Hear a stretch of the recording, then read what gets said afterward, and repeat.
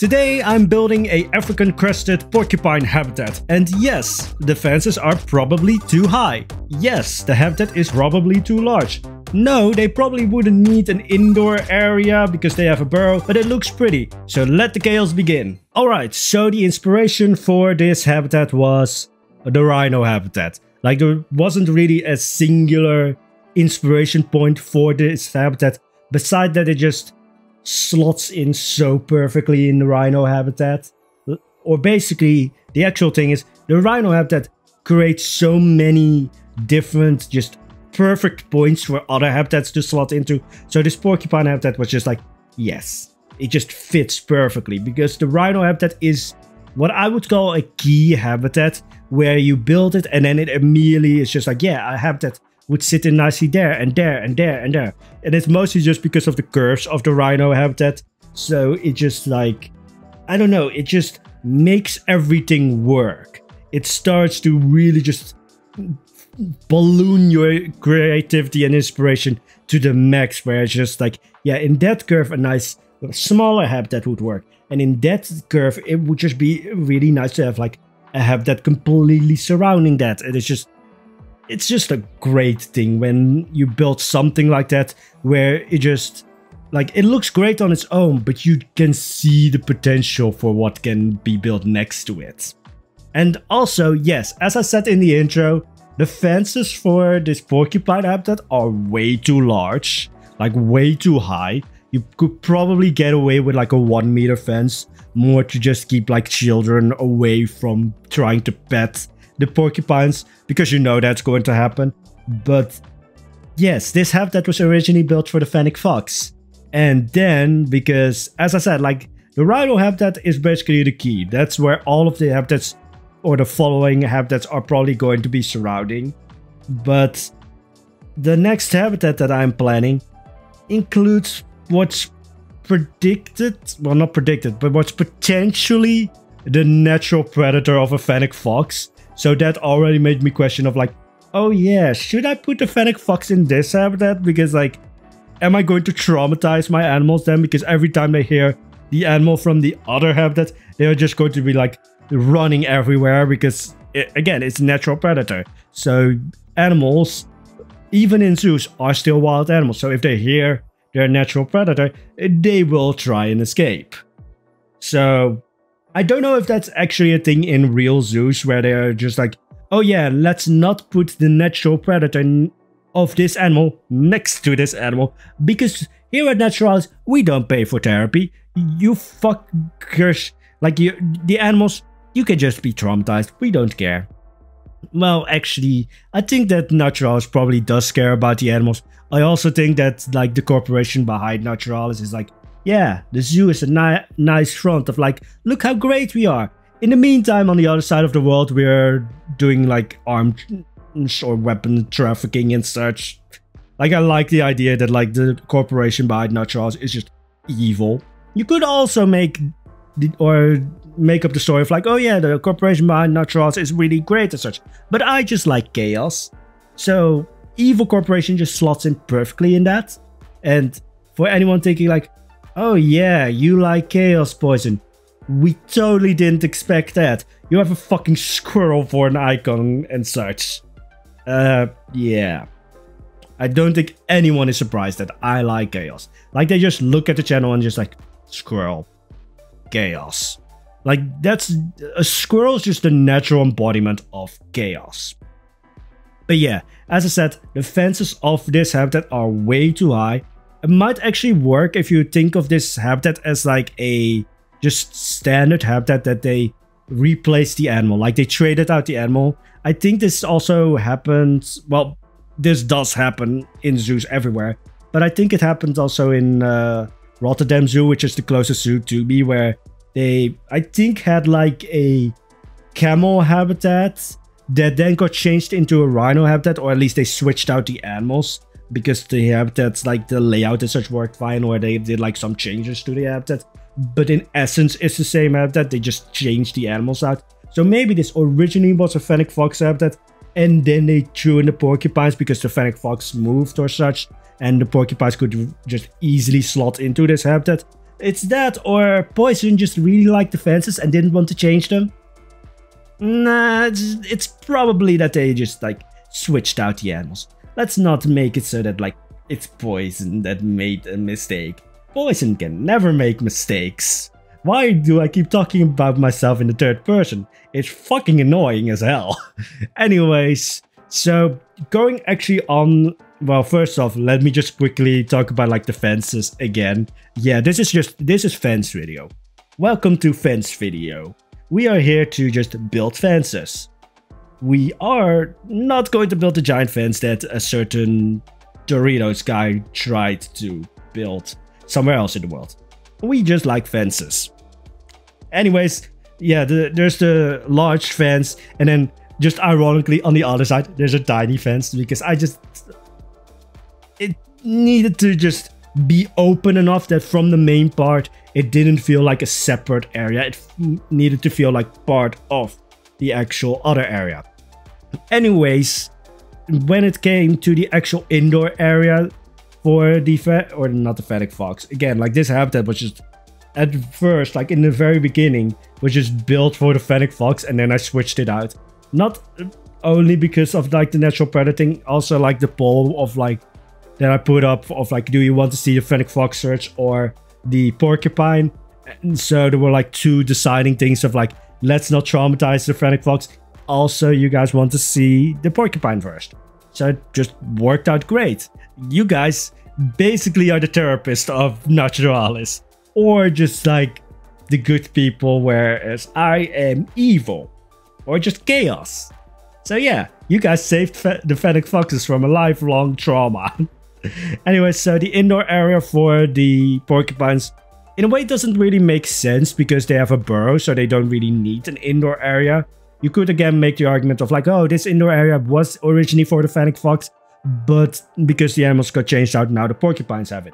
It could also just be a thing of like, hey, we want to study the porcupines because I think this is like a thing with a lot of like desert animals or animals in like hard to reach places or just very skittish animals that just at the first sound they just run, and they like are like usually really well camouflaged. So studying them is very difficult because like just keeping track of where they are is just near impossible. So maybe this is just to like study the porcupine and just find out like, oh yeah, these little things that we now can understand why they're doing this in the wild because they're doing this in the zoo. Like that's also like a major point of like zoos is to study animals because you get them in an enclosed area where you can just observe them and you don't have to just constantly worry about like, where the fuck are they? Because I think that's like a thing with like the sand cats and the fennec foxes, where it's just like it's difficult to really do research on them because they're like either this like really skittish, so they will run away at like the smallest sound that any researcher makes, or they're just like so well camouflaged and like just the type of animal that they are, it's just very difficult to research them. So maybe that's also a thing for this indoor section. But mostly it's just a thing of, I find that it looks pretty, so we're dealing with it. That's like, when it comes to Naturalis, it's not fully realistic. Like, the thing that rules Naturalis is just like, does it look pretty? Anyways, so the rest of the indoor section is just standard indoor section, windows so that you can see the animals. Also can see if an animal is like close to the door so that you don't open it and the porcupine just runs off. Anyways, moving on to the recent rebranding of the channel, or at least the new channel icon. Yeah, I finally got rid of my inner demon. Like the other channel icon with like the red panda, well, the squirrel with the red panda on its head on the green background. It was amazing. Like, it might sound a little bit egotistical or narcissistic to say like, oh yeah, my own design looked amazing, but it just worked really well. However, it was hell behind the scenes because I don't know how the fuck I drew that thing, but it was such a fucking broken mess that I just couldn't do anything with it. Like, I couldn't change anything of like, oh yeah, I want to use this icon, but like change the slide thing. No, bitch. You just drew this insanity and Now it's just like, yeah, everything is in a weird way connected. So if you change one thing, you have to change the entire thing. So I finally just sat down and drew a new channel icon. I did get rid of the red panda because it was a little bit crowded otherwise. But that's like a thing for me where I'm really proud of, is so far I've not paid for any of like the visuals for anything on my channel. It's because I made all of it myself. Like I drew the channel icons, I drew the emotes. I really actually like doing that because it just, for me, it's mindless work. In a way, it's like something where I could just put on music and just start drawing. Also, yes, do draw in Photoshop and not Illustrator, because that's one of the main pitfalls of the other older icon, was that it was drawn in Illustrator, which to this day, I'm just like, how the fuck did I do that? But anyways, so I take a lot of pride of, you know, drawing the icons or any of the visuals myself. The other thing that I draw or confidence from is my appearance.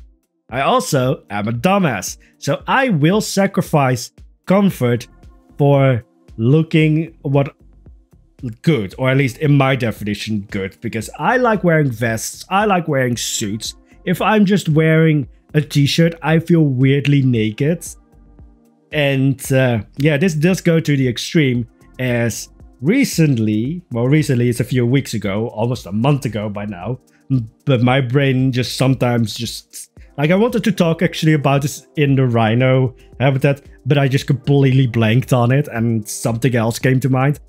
But recently there was the Planet Zoo meetup where we basically with a group go to different theme parks, 2 theme parks, and yeah, it was 33 degrees. The first day was fine. Like, I was wearing a button down because, again, I feel weirdly naked wearing just a t-shirt.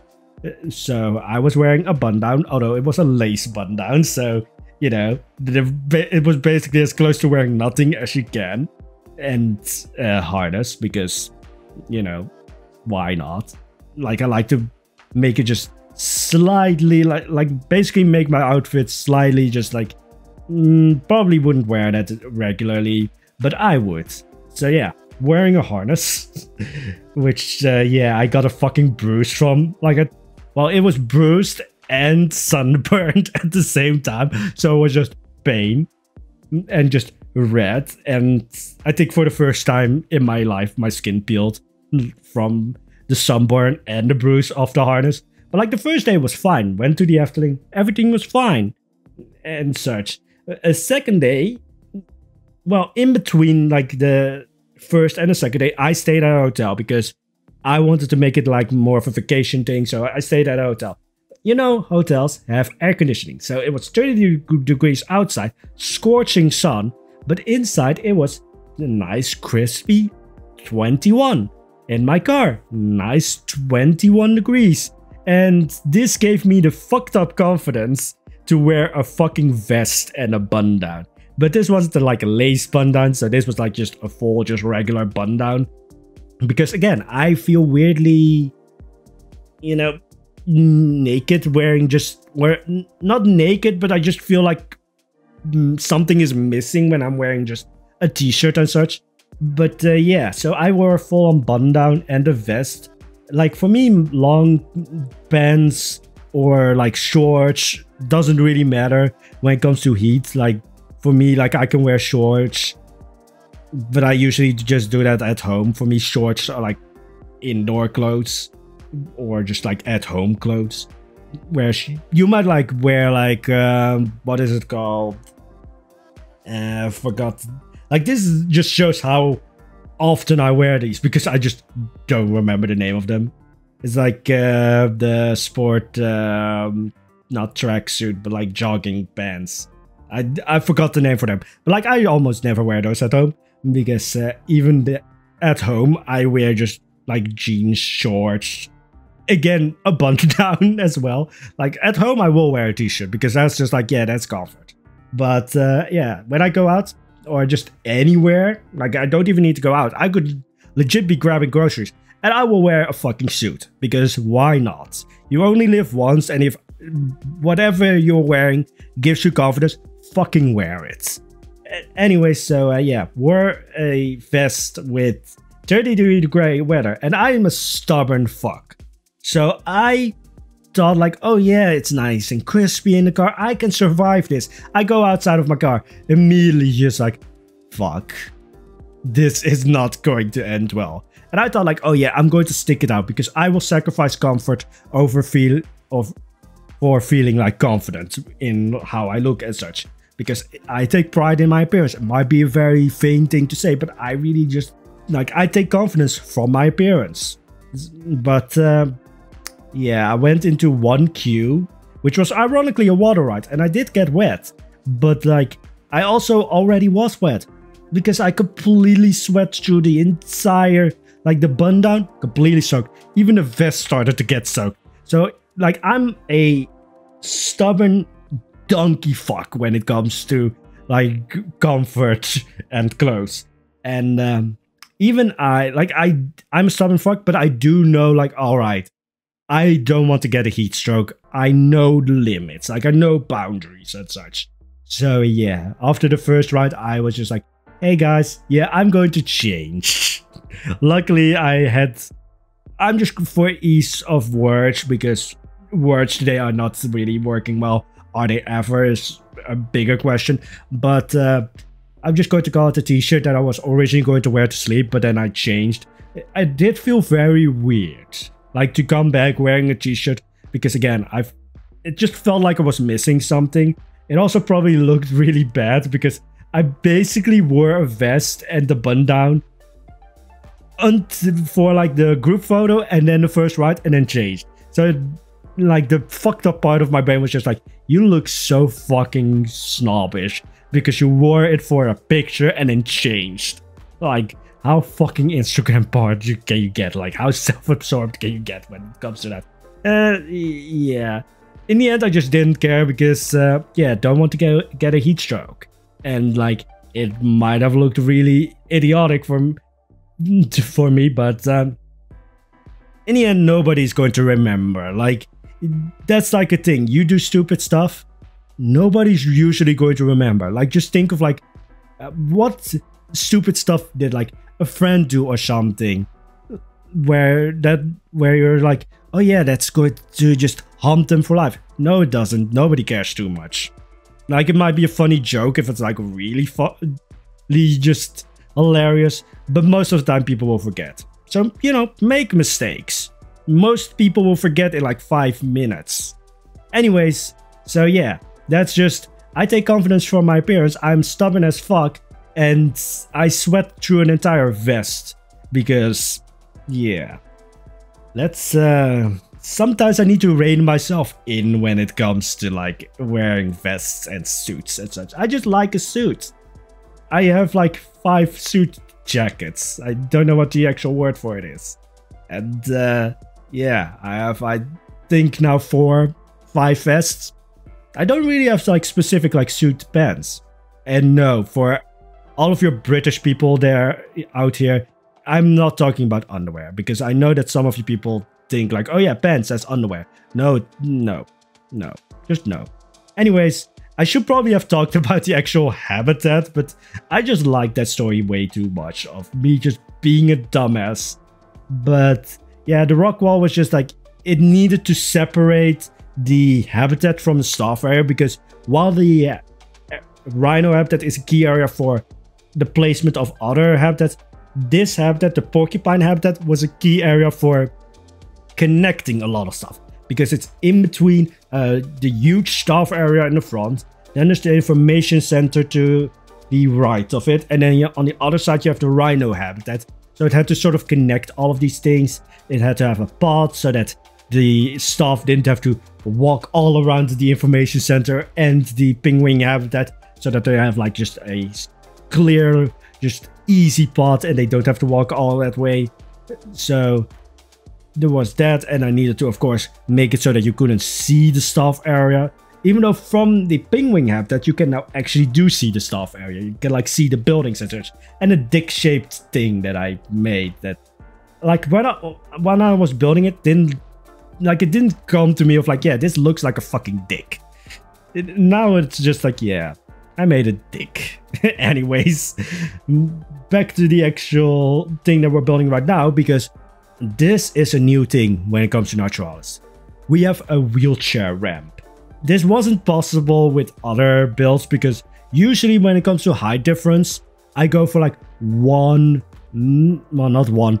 I go for 4 or maybe even 8 meters of height difference. You can't do a wheelchair ramp that, because for this habitat, this is a 1 meter difference when it comes to the height of the pot for the habitat and the height of the main pot. So there's 1 meter difference between that. For that to have like a safe wheelchair ramp, like my brain just short-circuited for a second there. But for a safe wheelchair ramp, I needed a 20 meter long ramp. Just imagine, like this is 1 meter. Just imagine how long it's going to be if it's like 4 meters height difference. Then I would need an 80 meter. Why the fuck does a wheelchair ramp for some reason just not come to mind when I'm talking? I don't know why. But yeah, so finally we have a wheelchair ramp, because I didn't make this habitat like 8 meters in the sky. Anyways, we're closing off the actual habitat with a nice little educational screen that is just really nicely slotted into the fence. And I can also make the argument with the fence, because again, it's way too high of a fence for a porcupine. But I could also make the argument that it's to just keep out Karens, because you know that it's going to happen, that there will be just an idiotic kid, because kids for some reason sometimes are just the most idiotic creatures on earth. It's fun, and you as a parent probably love them. But if you're just like a I wanted to say outsider, but no, but if you're just like standing there, you know, just like, yeah, kids are idiots. Like some kid will see a porcupine, and because porcupines look like very docile, they look just like very chill and such, they will try and pet them. And you know what's going to happen next. Karen is going to show up at the front office because their kid looks more like a porcupine than the actual porcupines in the zoo, because they tried to pet the porcupine and now they're just like complaining because, oh yeah, the porcupines have... I also for a second thought that porcupines can actually shoot their quills. That's the actual word for them, not spines, but like quills. I really thought that porcupines could shoot their quills. This again shows that I like building. I don't know anything about the animals, because I think that porcupines can shoot their quills. That was a great thing of just like I was so fucking close to like messaging other creators of like, do you know if porcupines can shoot their quills? I was so close, and then I finally found out like, you know, they can't poison. Like, I think it's like the first thing on like Wikipedia. No, porcupines can't shoot their quills, which in a way validates me, because that means that somebody else looked it up. I'm not the only stupid one here. We're all stupid together. Anyways, so yeah, you know that's just, it's going to happen, or it has already happened, and maybe that's why the fences are so fucking high. Some Karen, and Karen for me is gender neutral. Like, it can be the mom, it can be the dad, it can just be any parent. If you're just entitled, you will just be named Karen, no matter your gender. I don't care, you're just Karen now. But yeah, there is just at least one person who just went to the front office because their child's hand, or maybe even their hand, because Karens are stupid, is just full of quills, and they're just like, why the fuck do you have these animals? And it's just like, alright, we don't want to get you close to a fucking lion habitat, because you're going to try to pet the lions. Although we wouldn't have to feed the lions for a week after that, because natural selection at its finest, baby. Anyways, let's move on to the actual build again. So now we're working on a backstage area.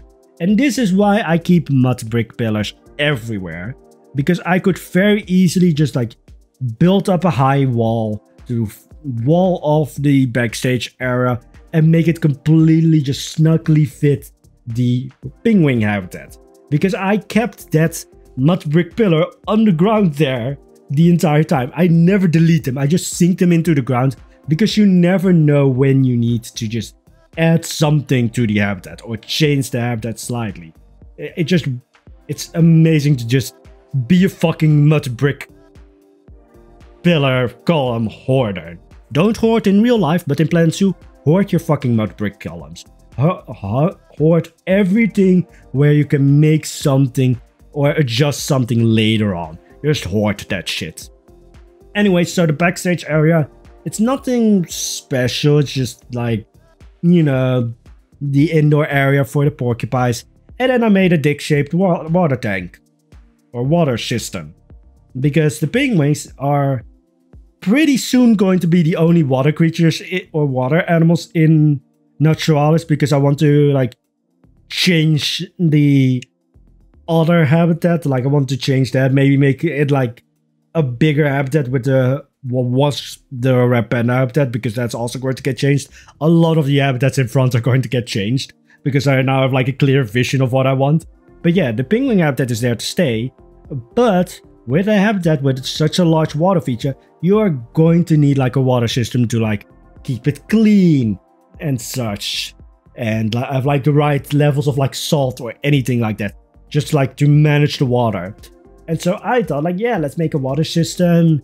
And I had this like water thing already built outside of the zoo. I built it in a stream once because yeah, very rarely, like once in a lifetime, I will stream, and I built water system for some reason. Anyways, well, it's mostly because I don't need to do any like terrain work, so I can do it in like the not active zoo, because by this point I have 23 saves of Naturalis, which are all just like where the episode ends. So with every build, I can really just now easily go back and be like, yeah, this is what I built in the first episode, this is what I built in the second episode, because there's just saves of all of them. But yeah, you can already see it's 2 round things and then a long tube. Yeah, I made a penis. I made a dick water system. I did change it later a little bit. Not like the original shape, like the water system is just there. But I did add like a, how do you call it? Like a door to the underground, to like basically the sewer area. So that like if something breaks or such, technicians or any like repairman can get underneath and like fix stuff. But it was mainly just like, I need to take away from that this build or this water system just looks like a straight up dick. Come look at Poison's build. Look at the nice habitats. Also, here's a penis shaped water system. Anyways, I hope you enjoyed this video. If you did, hit that like button. I can't really make like a fun thing surrounding it, so just hit it because my mental sanity is at its wit's end. And then there's also the subscribe button. And maybe I will not traumatize the next animal by putting its natural predator next to it.